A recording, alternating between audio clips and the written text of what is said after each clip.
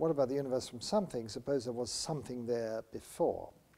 Well, a popular idea at the moment, it's been around for about 20 years, is that the Big Bang, what we call the Big Bang, is the origin of our universe, but not the entire physical thing. It's that it's one of many bangs scattered throughout space and time, and the assemblage of all of these things is truly eternal, has no beginning and no end. And so within that overall framework, universes like ours can pop into existence by some quantum tunneling process or something, and away they go, and they have their life cycle of birth, evolution, and maybe death, and we're just one instance of that.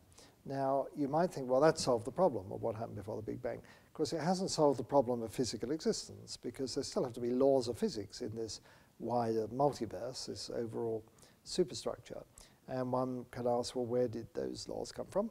And was there a beginning, an ultimate beginning, to this whole assemblage of things? And if there was, then we're right back to the same problem as we had before. So we're sort of moving the bump in the carpet here, and yet, so long as we have fixed, immutable laws, it seems to me that there's no other way of getting around the problem.